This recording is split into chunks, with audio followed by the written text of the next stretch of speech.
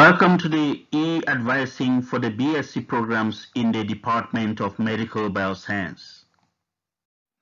The core competencies of the MBS department include human anatomy, medical and comparative physiology, as well as medical microbiology. At UWC, the subjects are called modules. Some of them are compulsory, others are optional, and those are the ones we call electives. Now, in order to progress to the next level, you need to have passed most modules at a lower level. And in order to register for modules at higher levels, you need to have passed some modules, which are often called prerequisite modules, at a lower level. At level 1 of the MBS program, there are 3 groups of modules, and students are required to register for only 4 modules from these 3 groups per semester. So in the first semester, the student will register for Life Science 104, Chemistry 116, as well as the departmental module MBS 111. And then, depending on whether the student wants to start with computer fundamentals in the first semester or they want to start with English, then the student will choose to register either this Computing Fundamentals 114 or will choose English for Educational Development 117. And that will complete their 4 modules. So for second semester, the student will then do Statistics 1 to 5, Chemistry 1 to 6, and then the departmental module MBS 1 to 1. And if they selected the computer at the first semester, then they have no business with computer anymore. They will then have to do the English module in the second semester. However, if they started with the English module in the first semester, which will be the EED 117, then they will have to leave that and register rather for the Computing Fundamentals course 124, which is a second semester module. Because both the course 114 and 124 are of the same content. They are just offered in 2 different semesters to accommodate the arrangement as described here. The same for EED 117 and 127. They are the same content, but just spread across or moved between semesters to accommodate these type of arrangements as described here. So at the end of the year, every student will have 8 modules in their transcripts. At level 2, MBS students are required to register for 3 modules per semester. Now, there are 2 modules which are kind of compulsory in this first semester, which is MBS 231, and then they'll do the Medical Microbiology 251. Then they are expected to select from either Biotechnology 211, which is an elective from the Department of Biotechnology, or another elective from that department, which is Biotech BTN 215. So they have to select only one of these 2. And most times students want to know which is a better module or which is a preferred module. And that will be shown in the next slide. The content and all that will be displayed there, and that will guide the students to make decisions. And then for second semester, the student will register for MBS core module 232, as well as the medical microbiology module 252. And then they will have to select from either Biotech 223 or Biotech BTN 213. Because they need to complete the 3 modules, okay, per semester. So again, how or what factors determine whether they are going to select this one or this one will be the preference of the student based on the content of the module, as we shall see in the next slide. At level 2, all our electives are from the Department of Biotechnology, and our students have to choose in the first semester from either BTN 211 or BTN 215. Okay, BTN 211 is Introduction to Microorganisms, okay, and covers a lot about microorganisms, starting from history, the techniques, and all that. Okay, so everything you need to know about microorganisms is covered there at the introductory level. And so most students who are really interested in microbiology go for that module.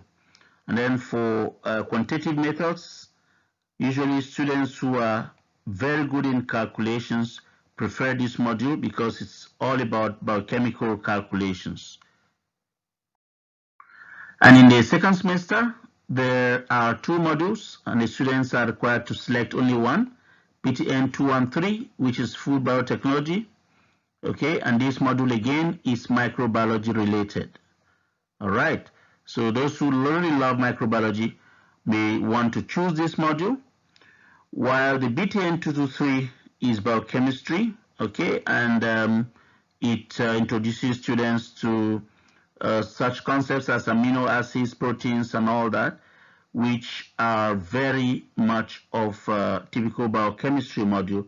And so students who love biochemistry usually prefer this to the microbiology module.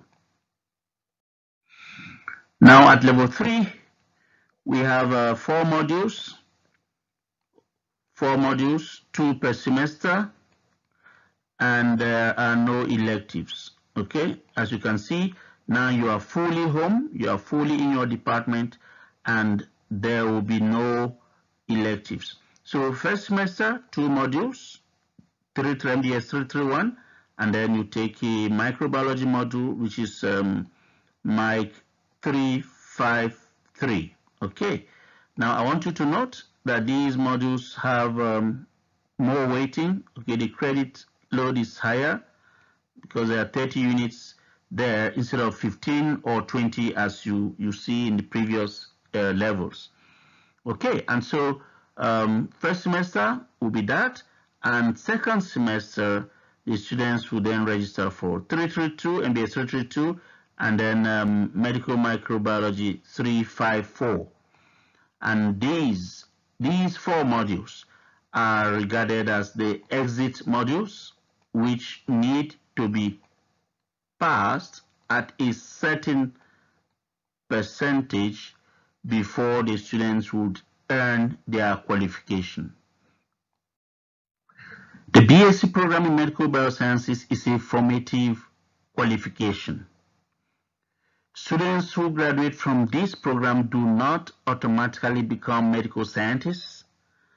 However, they acquire adequate knowledge that prepares them for diverse career opportunities, both in the biomedical sciences as well as other disciplines.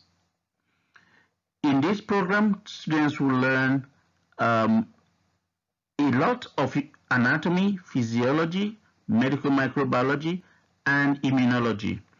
These are all taught in such a way that would enable the student to have a holistic understanding of how the body functions and how it responds to its environment, including the disease-causing microorganisms. So the MBS degree is a formative one. It provides the student with the opportunity to venture into different careers, okay, and also to embark on the further studies, which would then prepare them for careers. Now, our students have gone on to work in the food industry. So most of our graduates are in the food industry.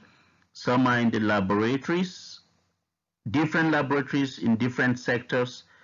Some are working as pharmaceutical or medical reps for different companies where they market medical equipment or other medical products.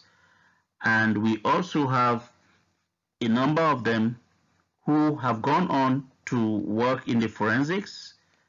Some have, gone in to do study law, and then they become the preferred candidates to work in medical malpractice law and also intellectual property law. Okay, and then we also know that some of our students have gone on to do journalism by taking on 1 or 2 diplomas or certificates, and then others do a postgraduate diploma in higher education or in education, and then they go on to be high school educators.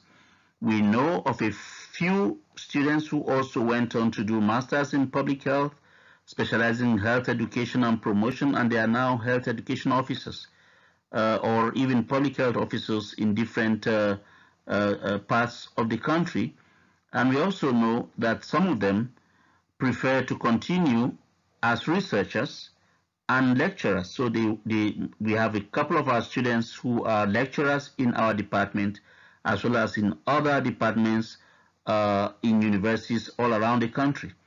Okay, so the opportunities are limitless. Okay, you can just imagine that as soon as you get your degree, you can do anything else that you want to do. Whatever you had dreamt to do in your life, you can do it. So the degree is like just a foundation, and then you add onto it, and then you achieve your goal here.